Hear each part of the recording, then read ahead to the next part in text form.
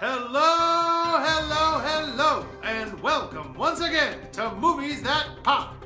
I'm the Kernel. Let's see what popped up in theaters this week.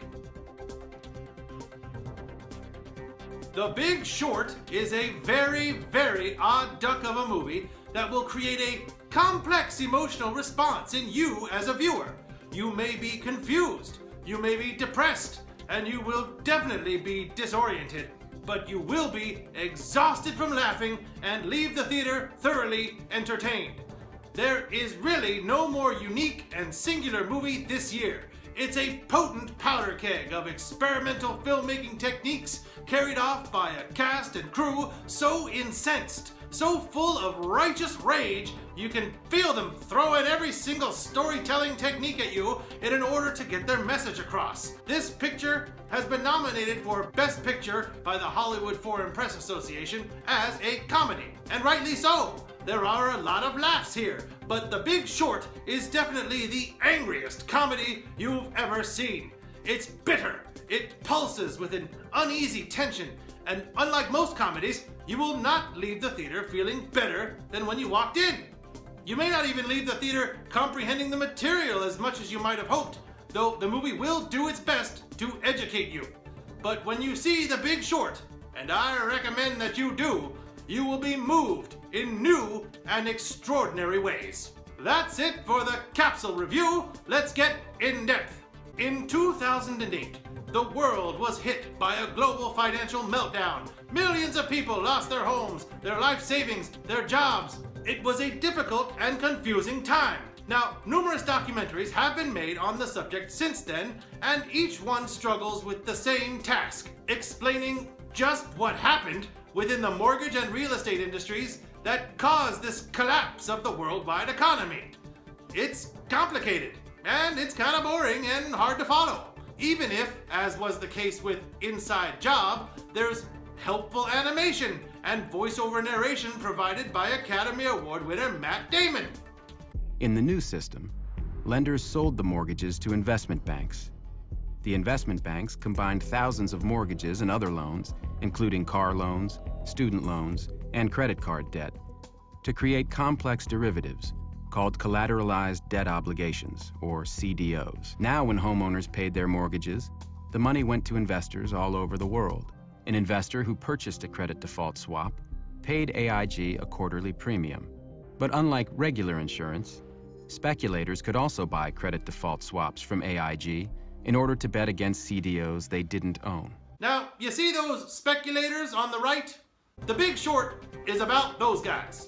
A group of financial geniuses who did what no one else did at the time, according to this movie. They looked.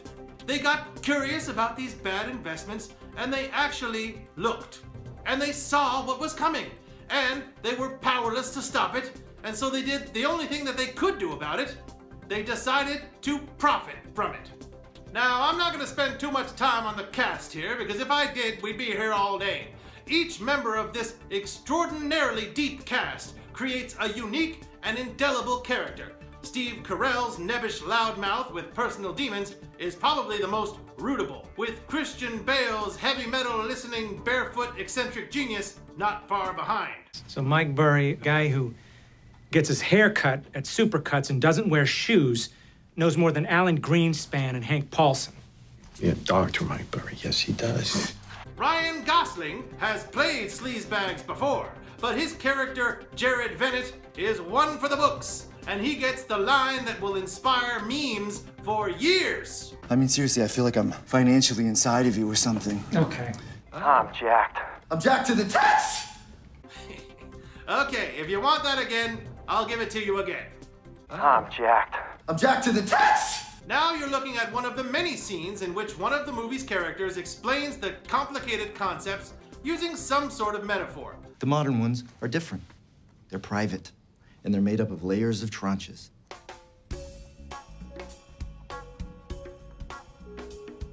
The highest level AAAs getting paid first, the lowest rated Bs getting paid last, taking on defaults first. Somewhere along the line, these Bs and double Bs went from a little risky to dog shit. Where's the trash? Behind you. I'm talking rock bottom FICO scores. No income verification. Adjustable rates, dog shit.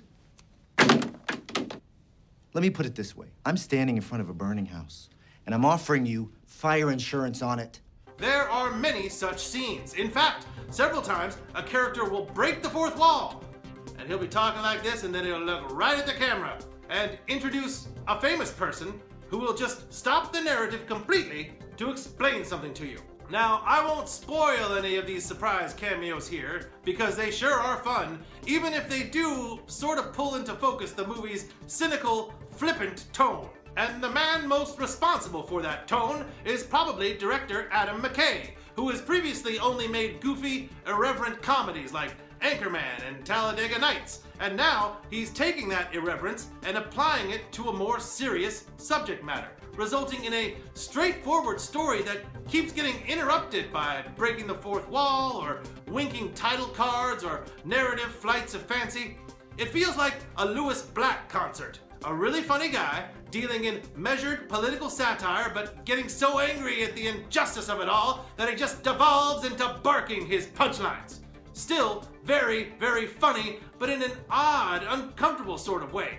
You can see this dichotomy in scenes where he will cut before a character has finished his line of dialogue. Now, you can always figure out what the person was saying, but cutting that way really knocks you back on your heels, creating a sense of confusion. It's intentionally disorienting. It's irreverent, but with a purpose, because the implications of what these guys discover are so insidious, the mind reels, and the editing of this movie creates that reeling feeling for you. You may also find yourself reeling over the emotional pull of these stories. These guys are the protagonists of the movie, and they are very smart, so we naturally want to root for them. But as the character played by Brad Pitt points out with quiet dignity in a scene that is really kind of brilliant in its subtlety, their success is not really worth dancing about, because if they win, the world economy loses. They're not in the business of making things better. They're in the business of basically stealing from crooks. And while that may be exciting from a Robin Hood perspective, they're not giving the money back to the poor, because there's no way they could possibly steal enough back to balance the books. And so their victory is a hollow one. When they're proven right, there's no uplifting, stick it to the man, fist pumping.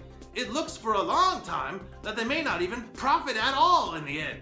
The complex financial machinations that the movie took such cute and innovative pains to explain to us become muddier by the end of the movie and harder to follow. I know they slipped through my fingers near the end, and I was so proud of myself for following it that far. And Steve Carell's exit line and his final shot in the movie just perfectly sums up the white-hot rage of the creative team. It refuses to allow him or us to call the ending a victory, not when we've seen all of the crap that we've seen.